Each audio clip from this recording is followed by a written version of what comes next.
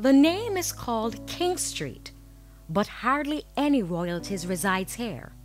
The broken, the abused, and the homeless are scattered near the island's judicial buildings. However, hope has found its way to these disenfranchised people through 19-year-old nursing student Hanifah Hartley. Hanifah is the founder of the Hartley Movement, an initiative launched by her to help the homeless. My name is Hanifah Hartley and I'm the founder of the Hartley Movement. I first started in 2016 and the whole thing came about when I was about to leave high school. That's in 2015, but I didn't start like going on the road or anything, and the name didn't come about until 2016. Being on the road like every day and seeing these people, it just melted my heart because I'm saying I could have been in their position, and I said why not help them if I could assist them in any way. And then when I'm coming on the road and all of these things and talking to them, they felt comfortable around me and I also felt comfortable around them. And I said I'll always continue doing this, I'll never stop until like people see that they can also do it.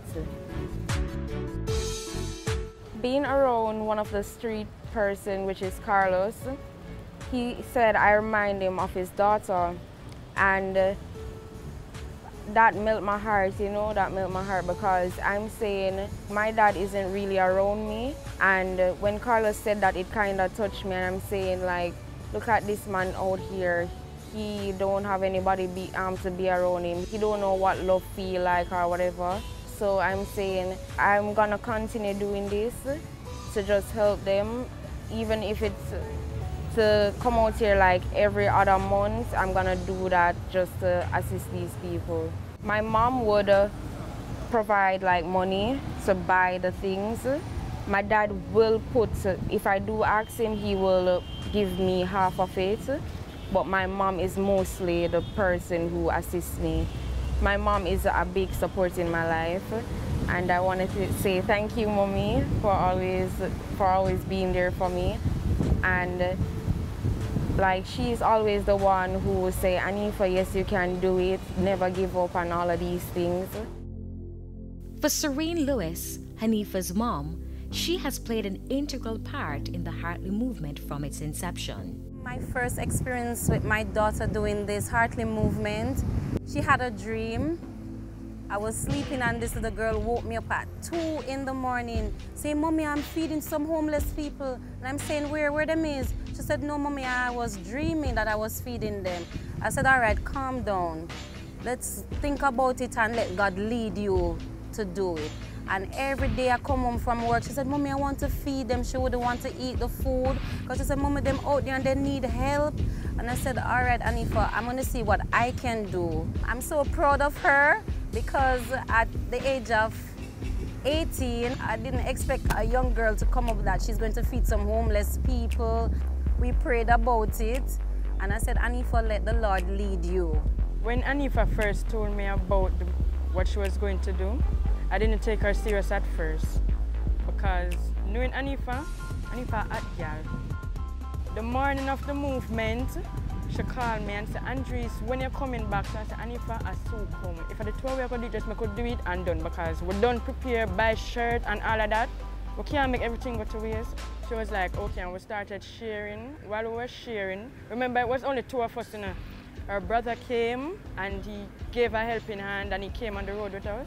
A homeless man was at the stoplight and I was like, Pinky, there's one, and we took out the food and the driver even cooperated because the light was on green and he stayed at the stoplight while we gave the homeless man the food and the juice.